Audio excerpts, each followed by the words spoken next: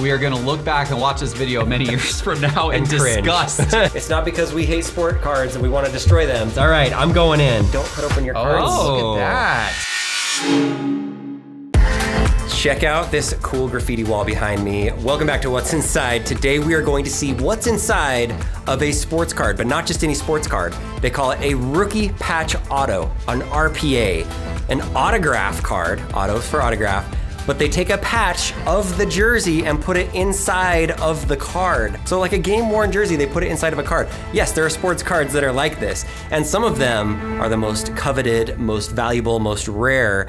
But what I wanna see today is how does it work? We're with our friend Jeff, the sports card investor. This is him, this is Jeff. Hey Dan, welcome. We just filmed an awesome video on your channel looking at your sports card collection. Let's not destroy any of those valuable ones, all right? You got it. Here's a little side note. I had the perfect card that I was gonna bring to take apart for this segment, and I left it at home all the way in Utah. Now we're in Atlanta. So you've got some cards. Show me the cards that you have that we could potentially just donate. I brought a few out. So if you want to go basketball, this is a Malik Monk rookie patch auto, as we were talking about there. That's pretty cool. Spectra brand. Not this one's interesting. Kevin Huerter's rookie auto card, because it's got not only some of his jersey, but it's got like a little bit of a basketball in there as well. So it's got four different little patches of things.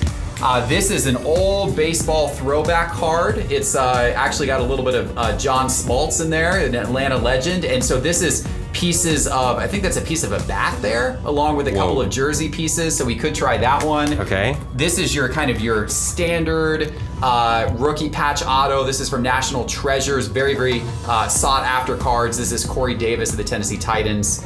And then this is an interesting one, Miles Sanders, because this actually got a little bit of his helmet in there, I believe. What? I think that's what that is. I think they put a little bit of his helmet possibly in that card for Miles Sanders rookie card. Or you got this personal card I love, you got the booklet card. There's so much going on in these booklet cards. It's like essentially a double card. This is Jalen Reagor, a rookie wide receiver for the Philadelphia Eagles. This is his college. When it comes to rookie patch autos, the reason why I do want to take apart some of these things is because I've actually purchased quite a few for my own personal collection.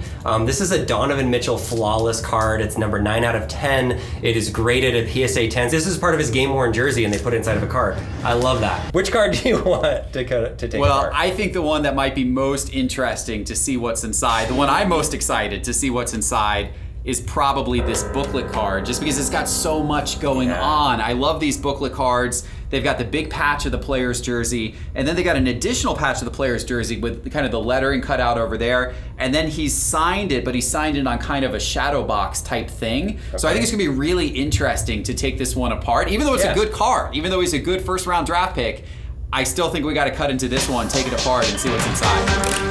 There we go. We have a razor blade. It's been a while since we've cut something open on here, and we have some scissors. And the good news is, here's the card right here. A National Treasures, 2 patches in here. So 2 jersey patches and an autograph inside. This is gonna be an interesting one. I'm sorry, Jalen Reagor. Sorry we're destroying your card. Hey, you have all to be the that tribute. means is that all the other people who own Jalen Reagor cards, they're now more rare. That's true. There's one less in existence. What is the number? So there's 99 of these. You'll know for sure that one of them is destroyed. I've seen these cases with the metal. Do you know how to open these cases with the metal? Yeah, so this is just simply magnetic. So you just kind of put your fingers on the edge there, and that's the first part of opening it right there. Look at that. Perfect, okay. Whoa. Usually we're so careful. Now this isn't just like your regular card, this is a booklet. Right, that's a booklet, so that's kind of a real sought after type of card. They're cool, so they'll come in the pack. They'll come like that, but then when you pull one out, you're always excited because you're like, oh my gosh, this card's gonna have a little more to it. And you open it up and you're like, oh man, look at that, auto, patches, you know, that's a pretty slick card, you know, that's kind of cool. Horned Frogs, for all those times. One time, the longest game of my life I ever went to was BYU versus TCU. It was at BYU. I think it went into like triple overtime, and everybody stood up the entire game, and it was like 7 hours long, and we lost like 50-51, something like that. All right, Jeff. Are you okay that we're doing this? I'm okay we're doing this. Okay. There might be some hardcore card collectors out there who aren't liking what they're about to see. But look, I'm excited to know what's inside these cards. I collect these cards. I love these RPA rookie patch auto cards. I want to see what's inside. I mean, obviously there's going to be a patch of a jersey inside, but here's some of the questions.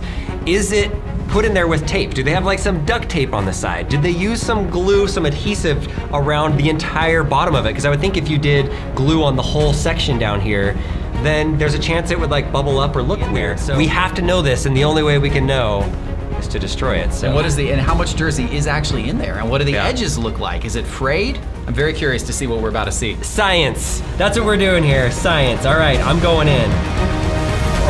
This is now a PSA 6. Oh yeah, that definitely went down on the grade scale. Don't grade it now. We're past the point of no return. Oh baby. Oh wow, that's in there tight. Okay, I'm trying to be a little careful with it, which sounds weird.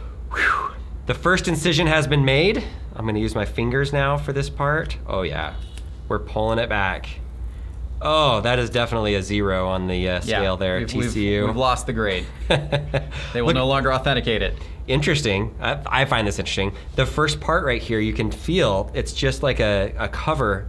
Like this whole section right here is just like taped on there, glued on there. So you're saying, so this is actually like a separate printed layer. So it's almost like they printed that as a separate card and then like glued it down. Yeah, so the booklet comes the way it comes. Okay, yeah, so that's, and there's the top of it. So that's the top of it. So that's interesting because this is actually kind of like the thickness of a standard cardboard card. So they probably use the same printing process here as they would have used for a lot of their different cards. And it's just kind of a standard, thickness cardboard card that just got pasted on. There we go. Okay, and then same thing on the back. Is the same deal. Interesting. There we go. So that's same deal. So that's the same type of thickness of a cardboard card as you would expect a normal card to be. And yet that's just the back of the booklet pasted on whatever this middle piece is. Yep. How many of these do you have? No, that's the only one. But we can order more. Don't worry about it. The only one. I won't cut your table. I can see it in there. I just want to see. It doesn't go any further. It doesn't go any further. So that patch, yeah, that's the edge of the patch. It really is pretty square. The patch was the exact size of the window around the patch. There's really no more patch hidden under there. That surprised me a little bit. I thought maybe it'd be like bigger and they would tape it. I'm gonna grab from here. Okay. I'm gonna pull this off. All right, let's see what we got. I think it's just some adhesive.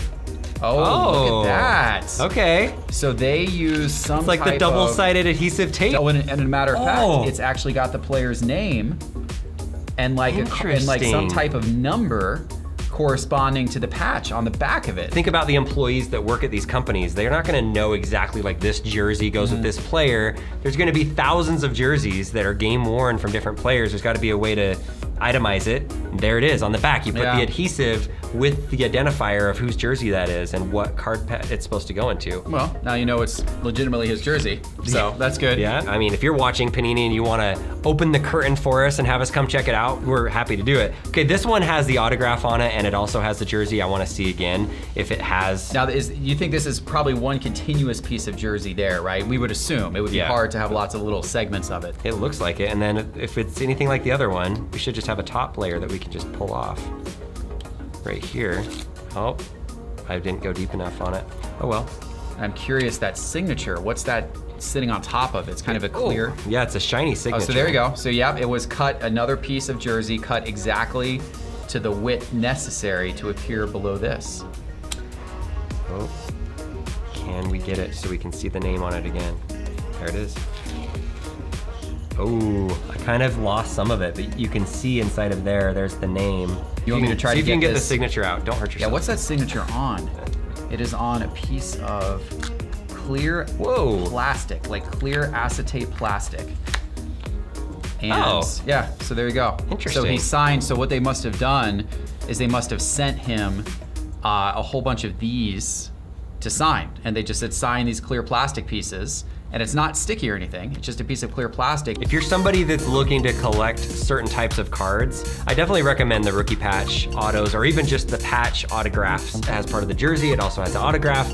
So hopefully they'll hold value for a long time. And then a lot of these are numbered to low numbers. This one was 99. Hopefully this guy has a massive year. So what's his name again? Jalen Reagor. Jalen, I hope you kill it with the Philadelphia Eagles. If he is in the Hall of Fame someday, we are gonna look back and watch this video many years from now and cringe. disgust and Yes. cringe. What did we do to his rookie patch card? This is a unique piece of memorabilia, torn apart by Dan from What's Inside and Jeff. Jeff, sorry you had to be part of this sad thing, but hey, we figured something out. Hey, it was fun to do. Now we know what's inside a rookie card. Very cool. If you haven't seen the video already where we went through Jeff's amazing collection, multi-million dollars worth of cards, it is worth a watch. If you watched it once, feel free to go watch it again. Make sure you check out Sports Card Investor channel. I'm gonna put a link in the description. Lots of really good resources for those of you that want to invest in sports cards or beef up your own personal collection. There's a few different tools that can help you do it in a good way so that you hopefully don't lose any money and you actually make some money off of making cards. So Jeff, thanks for letting me come out. This is fun. Appreciate it, Dan. Thank you. Check out his channel, it's pretty cool.